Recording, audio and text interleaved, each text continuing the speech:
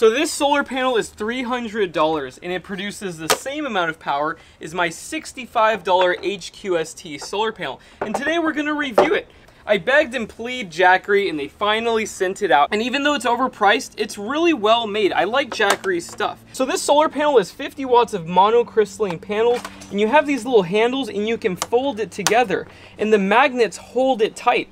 And also it's a flexible panel, but you can't bend it. And I don't really like most flexible panels because they can bend too much and it's too easy to damage them. But this one I think will last a long time. And on the front of the Jackery panel, we have a USB slot, a USB-C, and a small LED light that illuminates when the solar panel is exposed to sunshine. And then on this side, we have an Anderson power pole connector, and this is where you connect the Jackery to this panel. And overall, it's high quality, and it's very thick where the handles are, but it's very thin where the panel is, but it's completely rigid throughout. Also, there's small little holes, so if you want to mount this on the side of an RV or van, you could do so. And it really feels nice. It has a sexy finish to it, man. Actually, if they made panels out of this material, like 100-watt panels, but for cheaper, I'd probably buy one because look how good that looks. It's like black cells on black finish. You can't see any bus bars. It looks really clean and nice. And on the back, it says 50-watt solar charger, and it tells you the voltage, the current, open circuit voltage, all these things that most people don't really need to know.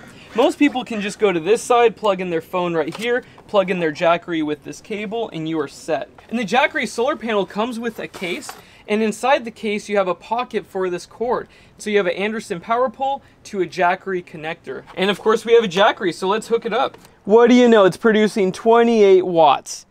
Isn't that cool? Let's see if I shade one of the cells how much power it produces.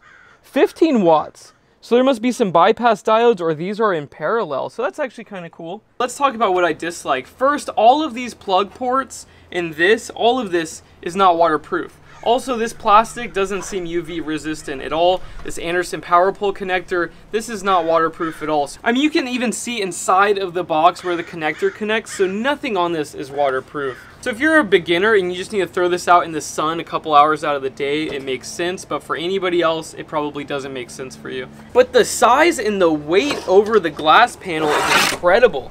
I mean, this one is a lot lighter. This thing is so compact when it folds up, it's really small. I'm gonna test the output of these two solar panels in similar situations. So they're at the exact same angle to the sun. They've also sat in the heat for a while, so the efficiency probably has dropped. And now we can connect them to the Jackery and see if there's a difference in output. So right now it's connected to the Jackery 50 watt and it's producing 32 watts of power.